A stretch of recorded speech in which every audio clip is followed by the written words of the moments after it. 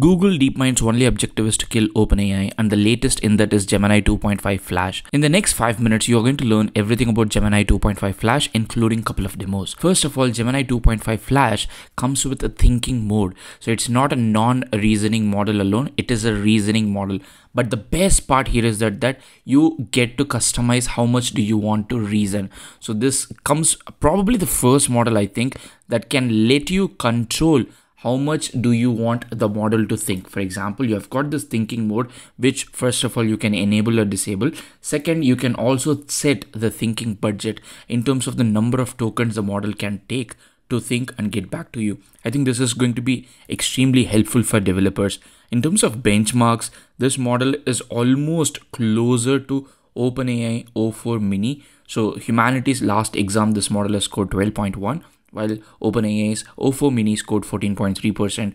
On AIME, this is 78%. O4 Mini is like at next level.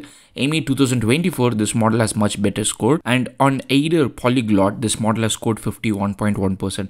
And as you can very well understand at this particular point, this model is extremely focused on speed and cost efficiency than being the best model in place. So this model, the most important news about this model is the cost. This model is just 15 cents for 1 million input tokens and 60 cents for 1 million output token without any reasoning. And when you add reasoning to it, it becomes $3.5. OpenAI O4 Mini doesn't come with any such cost. So it is $4.4 across reasoning / non-reasoning. And for input, it is $1.10, which is almost 10 times more than what Gemini 2.5 Flash is.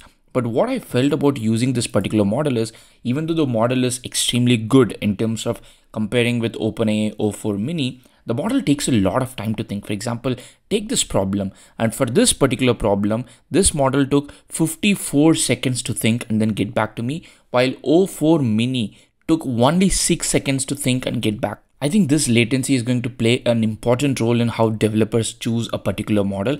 But if you leave that aside, this model is extremely helpful. It's a multi-modal model. It supports long context up to 1 million token. And you also get to have a budgeted thinking mode. So you get to control how much you want a model to think for a particular use case. And that is going to be extremely helpful when you develop software applications on top of it. The way you can access this model is go to Google AI Studio, click a new chat, and then go to the model selection, select Gemini 2.5 and then select Gemini 2.5 Flash preview. And after you select that, you can enable the thinking mode or disable the thinking mode. And also you get to enable or disable code execution. So you can go ahead and then ask a question. I want to know the 24th number in Fibonacci series and send it. Now you can expect that it is going to write a Python code. So it has got this logic and then it has to write the Python code, and it is writing the Python code and giving you the final answer back. So it took 7 seconds for you to get the answer. Next, let's ask the model to make a chart for us. I'm going to enable code execution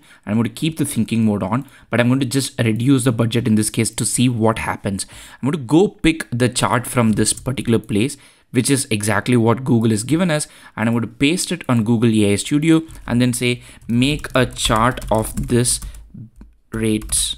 So the image is being pasted, simply run the prompt. So it has taken the input image and it has got the prompt that I've given. Not a very interesting prompt, but you can see that the rate limit here, the thinking budget has been set for 3,875 tokens. So it is see if it can make the chart within that particular prompt. And we have also enabled code execution. That means it has to create the chart and then finally show it to us. As you can see here, I think there is some kind of a mistake that it thinks that it has already shown the chart, but the chart is not visible, but it has gotten everything else right. Next, let's test the model's multilingual and multimodal capability. I've got some text, which is a poem in Tamil, and I'm going to ask the model to translate this for me in the most literal way. As you can see here, I've not set a thinking budget. So it has translated it for me in the literal way, in the sleep without early night, in the sleep without early night. So if you go see this particular image, you can see Urakamilla Munnirevil. So that literally means Urakam means sleep, illa munirevil. So it's almost like done a very good job of translating it. I think this is one of the biggest strengths of this particular model, that it can do multimodality and it is also multilingual and it is cheap and fast. Let me know what you feel about this model. See you in another video. Happy prompting.